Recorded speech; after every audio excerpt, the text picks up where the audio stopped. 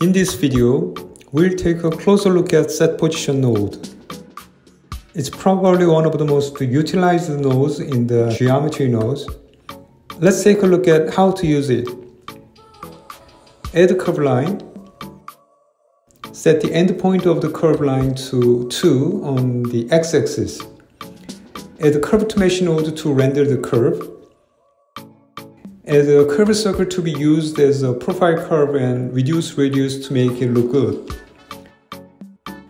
For visual checking and working, add an instance on points node and connect the cube to the instance.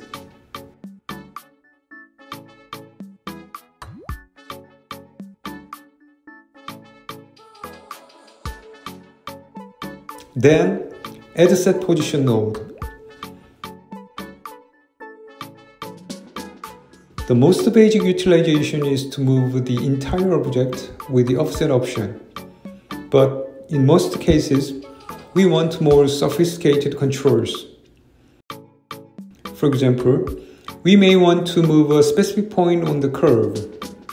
If we want to move only the starting point, we can offset only the starting point location through endpoint selection.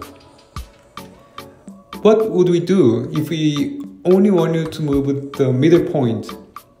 Currently, there are only 2 control points, so in order to move the middle point, first, we need to add resample curve node. Now we can choose the point we want to move in the middle. Please refer to the previous video for more information on the selection.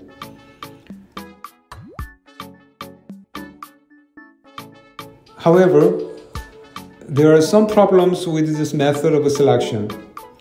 When there are many curve points, it feels inefficient to select one by one. Above all, it's not intuitive. It would be nice if we could control the shape of a curve according to the shape of a graph. It can be done by utilizing the float curve node. Add a spline parameter, add a float curve, add a separate XYZ and combine XYZ node.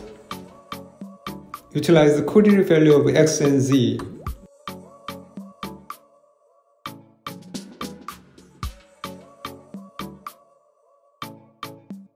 This way, we can intuitively control individual points according to the shape of the float curve.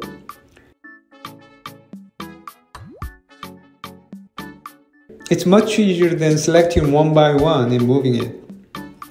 If we take a closer look at this simple node structure, we'll get some ideas about how to use the set position node. That's it for this video. Thank you for your time.